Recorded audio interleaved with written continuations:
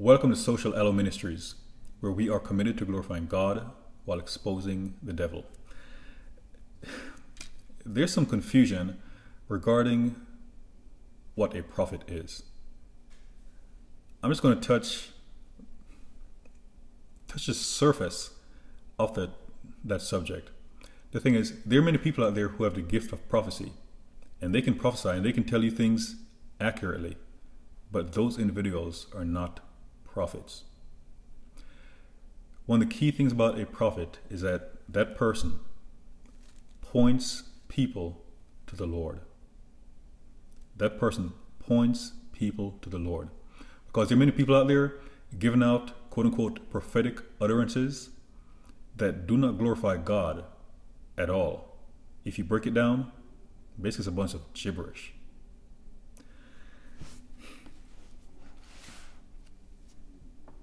In Luke 1, Zacharias received a visitation from the angel of the Lord, Gabriel.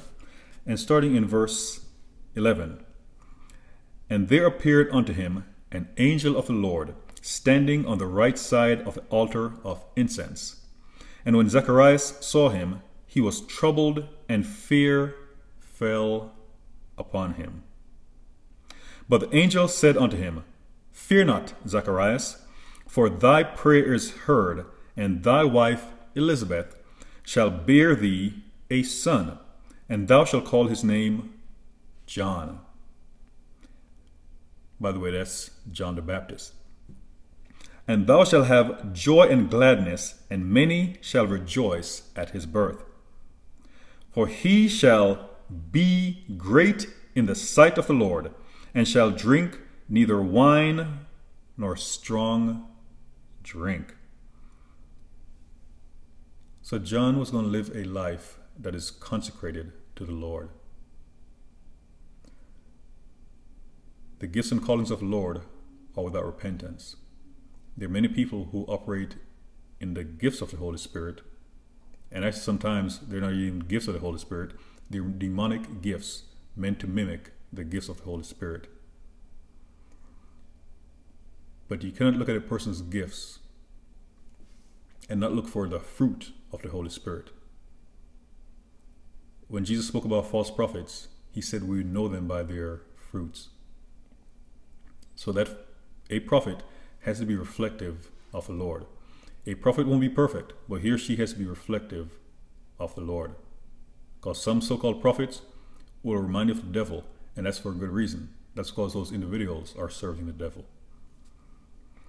And it continues, "And he shall be filled with the Holy Ghost, even from his mother's womb." A person who is a prophet is going to be filled with the Holy Spirit of the Lord.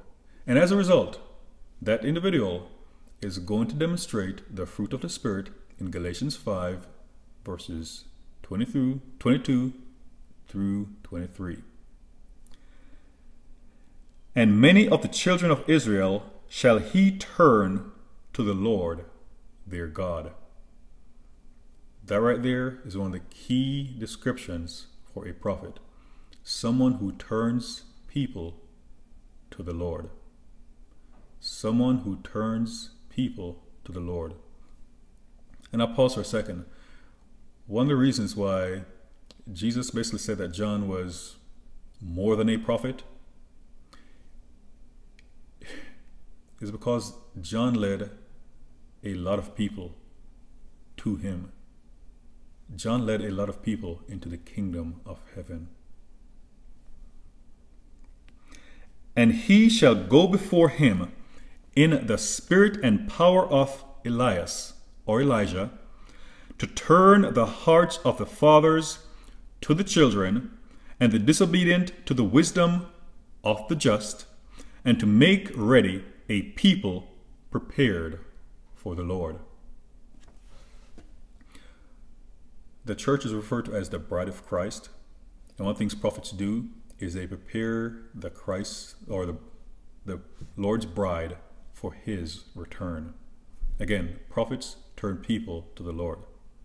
Because as I'll show here later, there are some people who prophesy. They may even do it with the right spirit, but they're not leading people to the Lord. Now he mentioned about in the spirit and power of Elijah, turning people to the Lord. And even in the Old Testament, we see an example of how a prophet is turning people to the Lord. And before I actually read this about Elijah, even back in the book of Exodus, when Moses led people, the Israelites, out of Egypt, he was just leading them out of Egypt and into the promised land. He was leading them to the Lord. He was leading them to the Lord. But if you just look at it at the surface level, that he was leading people into the promised land, you miss the greater picture. He was leading people to the Lord. Moses was a humble man, but he also destroyed the golden idol, the golden calf that the Israelites had built. Again, taking people out of idolatry and leading them to the Lord, pointing them to the Lord. But Gabriel mentioned about John the Baptist operating the spirit and power of Elijah. That spirit and power of Elijah is the Holy Spirit. And in 1 Kings 18, starting verse 17, and it came to pass, when Ahab saw Elijah, and Ahab said unto him, Art thou he that troubleth Israel? And he answered, I have not troubled Israel, but thou and thy father's house, in that ye have forsaken the commandments of the Lord, and thou hast followed Balaam. And I'll pause for a second. The Lord also empowers prophets to proclaim judgment. And he was pointing out to Ahab, who was an evil king, that he was evil. So prophets, yes, demonstrate the fruit of the Holy Spirit. But prophets also tell it like it is.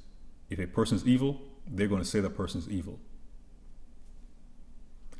They're not going to call sweet bitter or bitter sweet. They're not going to call good evil or evil good. They're going to tell it exactly what it is. If something's evil, they're going to call it evil. Something's good, they're going to call it good. Sweet, sweet. Bitter, bitter. The Holy Spirit is the Spirit of truth.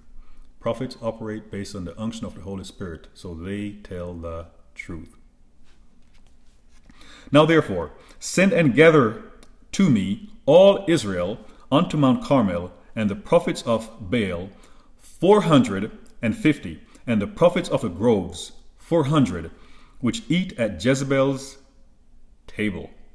And Ahab sent all the children of Israel, and gathered the prophets together unto Mount Carmel. And Elijah came unto all the people, and said, How long halt ye between two opinions? If the Lord be God, follow him. But if Baal, then follow him. And the people answered him not a word.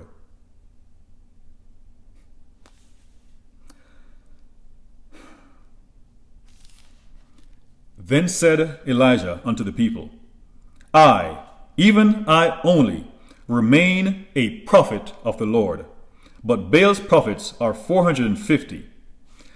And he set up a challenge to show whether him or those 450 prophets, which one served the true and living God. A true prophet will confront false prophets. True prophets will confront false prophets. True prophets are not going to have fellowship with known false prophets. True prophets are not going to fellowship with darkness. Not going to tolerate it. In Jeremiah 28, we see how Jeremiah was around the false prophet Hananiah. Hananiah was proclaiming things in the name of the Lord that sounded good, until the Lord let Jeremiah know that Hananiah was telling lies. And then Jeremiah called him out. In addition, the Lord told Jeremiah what Hananiah Hananiah's punishment would be death. And he died after Jeremiah proclaimed judgment against him. The Holy Spirit, he does not play. The Holy Spirit is God.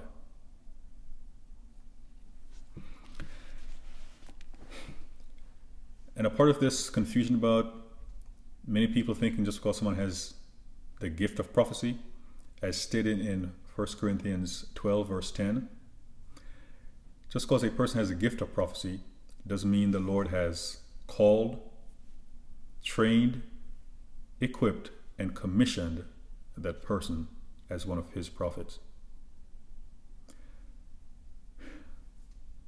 In Joel 2:28 through 29, the Lord spoke about how in these days he would pour out his Spirit on all flesh, and how he would speak to young men in visions, old men in dreams, and about how people would prophesy.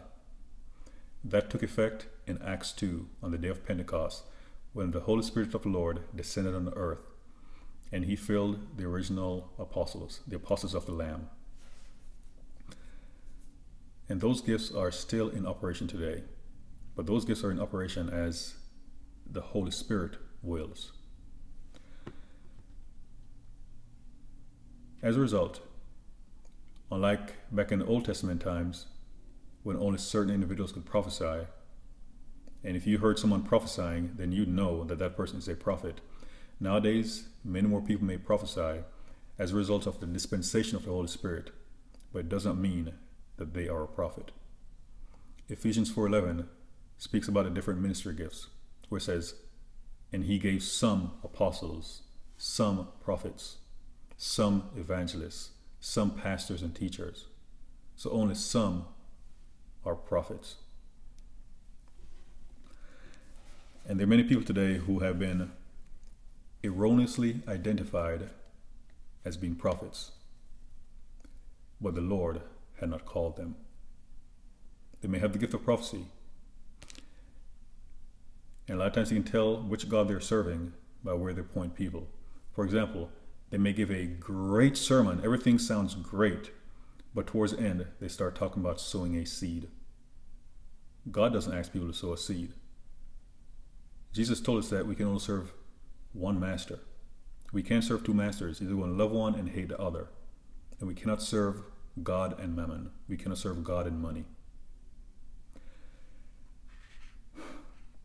Again, I'm only touching the tip of the iceberg regarding this subject, but not everyone who prophesies is a prophet. And not everyone who calls him or herself a prophet is a prophet of the Lord. 1 Kings 18, there was one prophet of the Lord versus 450 false prophets. In this world, there are many more people who are false prophets, calling themselves prophets, but they're not prophets of the Lord. One of the gifts of the Holy Spirit is discerning of spirits. Then there's also word of knowledge. And those are two of the ways the Holy Spirit may let you know who is a true prophet of the Lord versus someone who is not. Because there's some people saying that they're prophets, and the Holy Spirit will let you know, liar. When I mentioned about prophets, point people to the Lord. Not because a person prophesies, it doesn't mean that the person is doing it with the correct spirit. And it also doesn't mean that it is something that's glorifying to the Lord.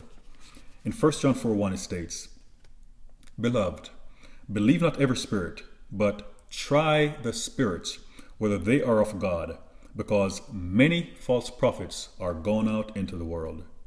Many false prophets are gone out into the world. In Revelation 19:10, the Apostle John wrote, And I fell at his feet to worship him.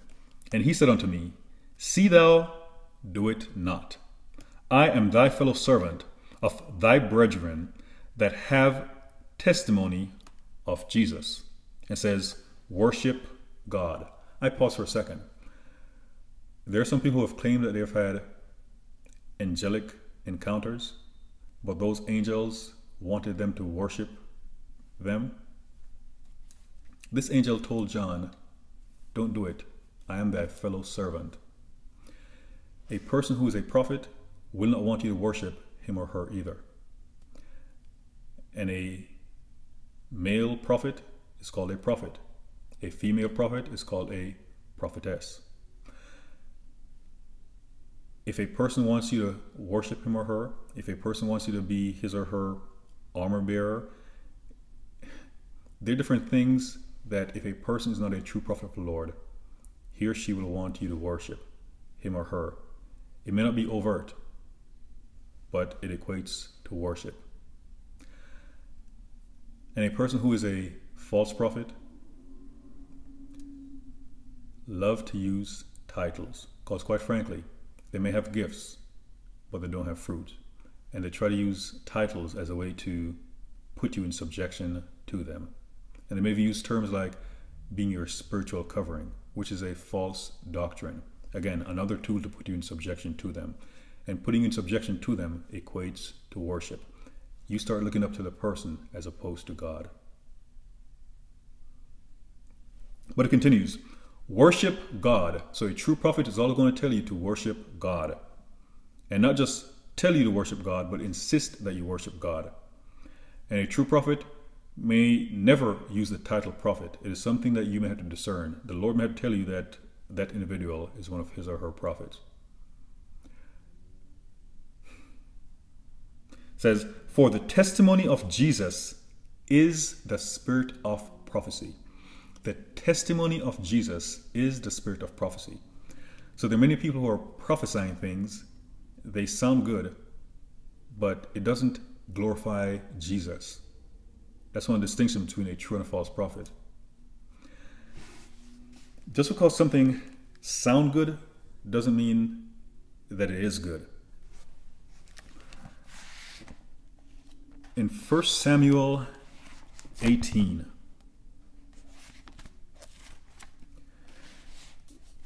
starting in verse 7, this was shortly after David had basically fought Saul's battle and defeated Goliath. And the women answered one another as they played and said, Saul had slain his thousands, and David his 10,000s. And Saul was very wroth, and the saying displeased him. And he said, they have ascribed unto David 10,000s, and to me they have ascribed but thousands. And what can he have more but the kingdom? And Saul eyed David from that day forward. The Bible tells us that when the Lord had Samuel the seer anoint David to replace Saul, that the Spirit of the Lord departed from Saul. So the way Saul was acting, being jealous because people were saying how many people David had slain, that caused him to be jealous, that is not a fruit of the Holy Spirit. Jesus said we would know them by their fruit. And Saul, he was showing fruit that was indicative which spirit was guiding him. And it continues. And it came to pass on the morrow that the evil spirit from God came upon Saul, and he prophesied. So 1 John 4:1 tells us to test the spirits, because not every spirit is of God, and that there are many false prophets. Now the Lord sent an evil spirit upon Saul, but Saul prophesied under the unction of an evil spirit. True prophecy glorifies Jesus. But here Saul was prophesying under the unction of an impure spirit, an evil spirit.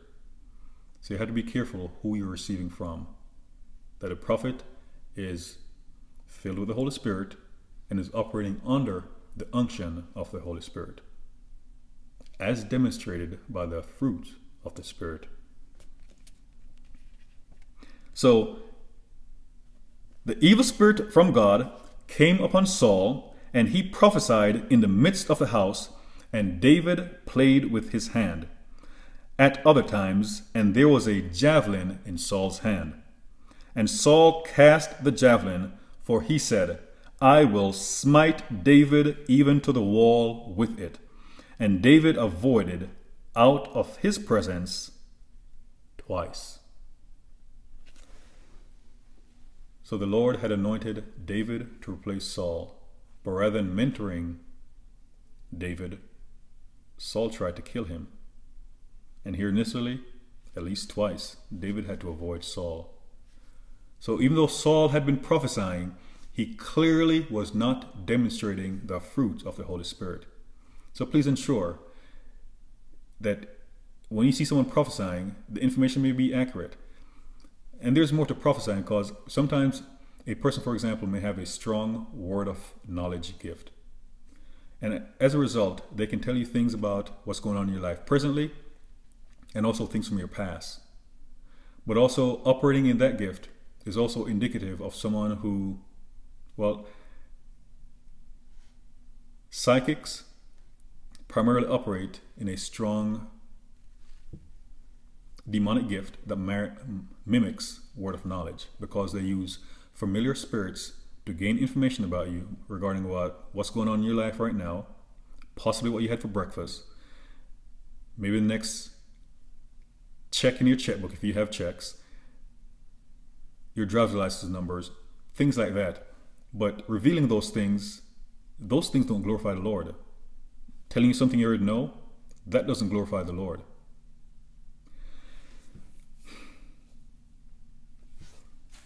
In Acts 16, we see an example of someone who used impure spirits.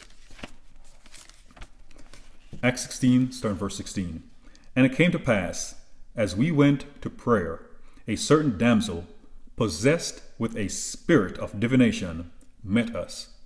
So there's some people claiming to be prophets, but they're actually diviners, which brought her masters much gain by soothsaying.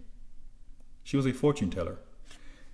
Sadly, there are many preachers today who are allowing false prophets in their midst, in their churches, where it says, her masters much gain by soothsaying.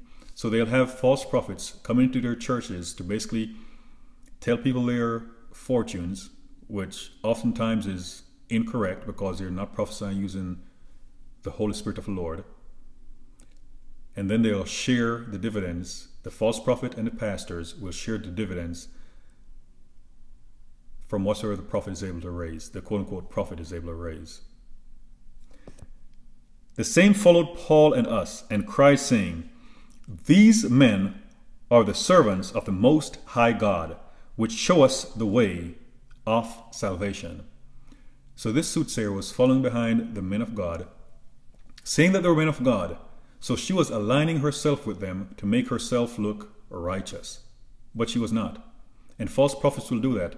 False prophets will try to align themselves with bona fide ministers. When a bona fide minister realizes that a person is a false prophet, it is that minister's responsibility to get away from that person. Whether it means casting that person out or separating him or herself from the individual. It's kind of like with Jezebel. When she married Ahab, she was able to use his power. And in fact, in 1 Kings 21, when she illegally obtained Naboth's vineyard, it's because she signed a document in Ahab's name. So she got close enough to use his power, his authority to do those things. And this did she many days. But Paul, being grieved, turned and said to the Spirit, I command thee in the name of Jesus Christ to come out. So come out of her.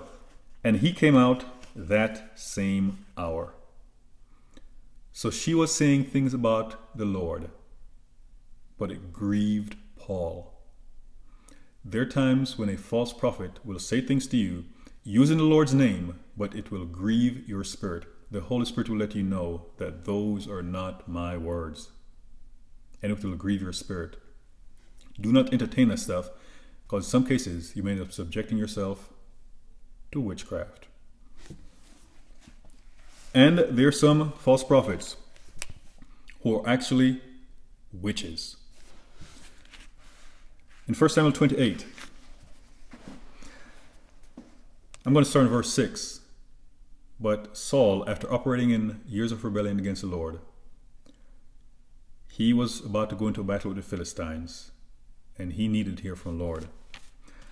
And when Saul inquired of the Lord answered him not, neither by dreams, nor by Urim, nor by prophets. Then Saul said unto his servants, Seek me a woman that hath a familiar spirit, that I may go to her and inquire of her. And the servants said unto him, Behold, there is a woman that hath a familiar spirit at Endor. We oftentimes call this lady the witch at Endor. She used a familiar spirit, which is divination. And it continues, And Saul disguised himself and put on other raiment, and he went. And 2 men with him, and they came to the woman by night, and said, I pray thee, divine unto me by the familiar spirit, and bring me him up, whom I shall name unto thee. And the woman said unto him, Behold, thou knowest what Saul hath done, how he hath cut off those that have familiar spirits, and the wizards out of the land.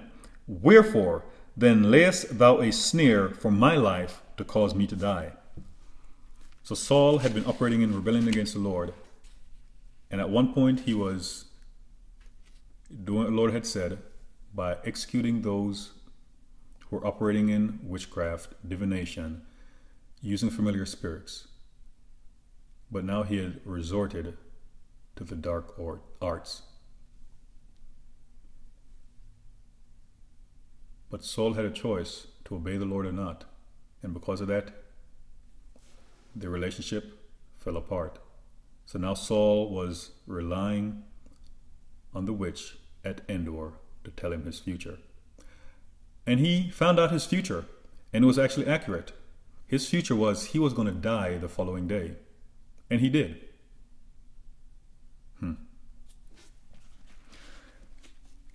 So prophets are not just about prophesying. Many people want to treat prophets as if they're fortune tellers. And when people put it out there that the Lord has called them as a prophet, and they start using the title prophet, then they run the risk of people coming to them basically for their fortune. People coming to them to get their fortune, so to speak, but they're not coming to them to seek Christ. And even if the prophet were to give them Christ, they don't want to hear that. They want to hear their fortune, which puts a prophet at risk of starting operating using a spirit of divination. Like I said, this is only the tip of the iceberg, but prophets lead people to Jesus. And I start off by talking about John the Baptist and how Gabriel said that he would operate in the spirit of power of Elijah and turn people to the Lord. John unveiled Jesus. Before John even baptized Jesus, in John 1 verse 29, the next day John seeth Jesus coming unto him and saith, Behold, the Lamb of God, which taketh away the sin of the world.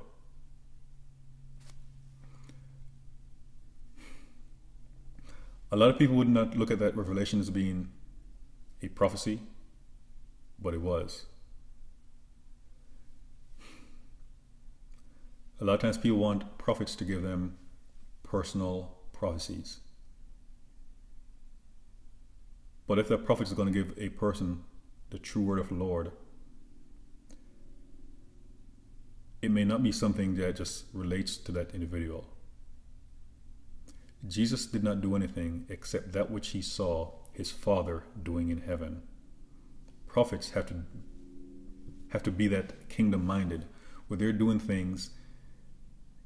In fact, the Holy Spirit does what he's being told from heaven.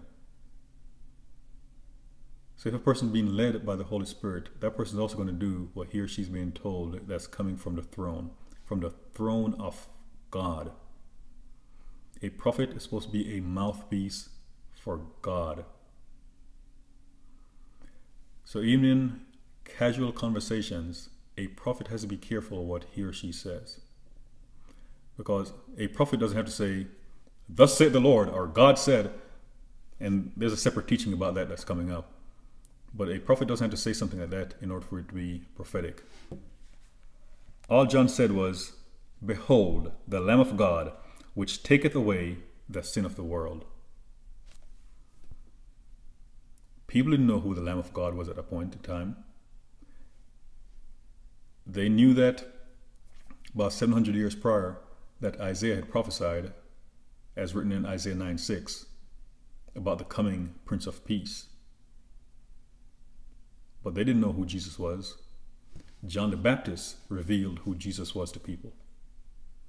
Because before that, and even after that, in fact, some people were saying that he was just a carpenter's son. But John unveiled Christ to the people. Today, prophets unveil Christ to people. Prophets point people to Christ. Prophets do not point people to themselves. And that's part of the reason why most of the true prophets of the Lord that are out there today, they do not use the title prophet, because they're not trying to draw attention to themselves. It's all about the Lord. John the Baptist is the one who would say that he must decrease so that Jesus can increase. That is the mindset of a prophet. And a part of many people are called. Jesus said many are called, but few are chosen. So there are people who will have a legitimate calling in their life to be a prophet, but doesn't mean they've been through the process to be commissioned as a prophet. And there's a difference. And oftentimes it takes many years from the time the Lord calls a person before he commissions the individual and sends him or her out to start ministering. I mentioned before that some people want a word, but they don't want the word. And false prophets, they will offer you a word. Well, the Bible tells us that Jesus was and is the Word. In the beginning was the Word, and the Word was made. And I'm mixing up two scriptures, but the Word was made flesh. So Jesus was the Word. He was made flesh. So a person who offers you a word, they're giving you something, and they may be like Saul, prophesying with an impure spirit. When a person gives you the word, they're giving you Jesus. The spirit of prophecy is the testimony of Jesus. It glorifies Jesus. And yes, there are people, they want their ears tickled. They don't want to get Jesus. They want to get something else. In Luke 17, verses 11 through 19, it tells a story of 10 lepers. Jesus healed all of them, told them to go show themselves to the priest, which was in accordance with the law, so he could declare them clean. One of them, a Samaritan, when he realized that he was clean, returned to thank the Lord. The other 9, they wanted healing, but they didn't want Jesus. But the Samaritan, he wanted healing and he wanted Jesus. Some people, they want a prophet to give them personal prophecies, but they don't want Jesus. One of the words that prophets use a lot, one of the top 5 words that prophets will use is repent. When John the Baptist came out of the wilderness, he was telling people, repent, for the kingdom of heaven is at hand. Jesus, when he started his ministry, he was telling people, repent, for the kingdom is at hand. Prophets will tell people, repent, for the kingdom is at hand. Prophets point people to Jesus. Moses led probably around 2 million or more people out of bondage to the Lord. John the Baptist, for as many people as he baptized, he was leading them to the Lord. Elijah, telling people to stop worshiping other gods, he was leading them to the Lord. Jeremiah was leading people to the Lord.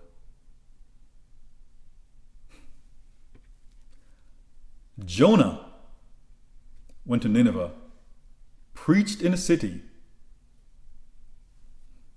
and he led 120,000 people to repentance.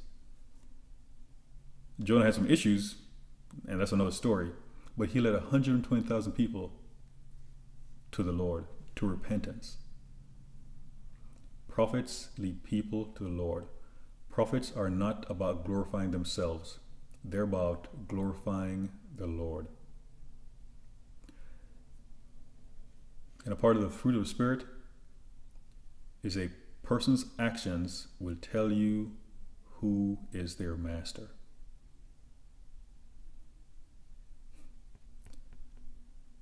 When Jesus went in the temple and he saw what they were doing, he made whips and scourged them. Turned over tables because they had turned his father's house from a house of prayer into a den of robbers. Yes, prophets will get in that mindset where they're like Jesus. They may have a calm demeanor. But when certain things happen, it is time to flip tables over. It is time to flip tables over and tell people to repent.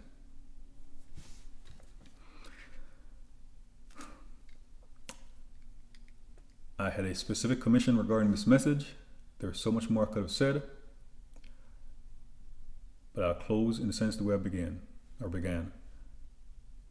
Not everyone who prophesies is a prophet, and not everyone who prophesies is prophesying under the unction of the Holy Spirit of the Lord. Test the spirits, because not every spirit is of God.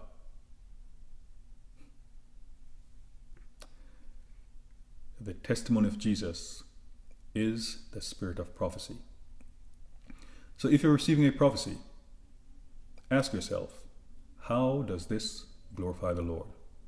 How does this draw me closer to Jesus?